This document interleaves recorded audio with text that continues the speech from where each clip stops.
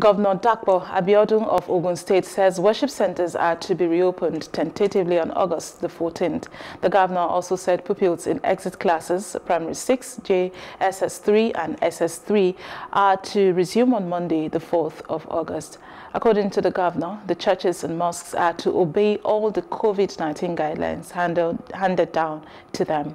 He stressed that any worship center that disobeys the laid down rules would be sanctioned. Speaking on school's resumption, he said there will be 2 weeks revision classes for SS3 students in order to prepare them for the West African Senior School Certificate examination starting on August the 17th. According to Abiodun, there will be decontamination of schools, establishment of sick bays, provision of infrared thermometer, running water, among others. He said any school that fails to comply will not be allowed to reopen.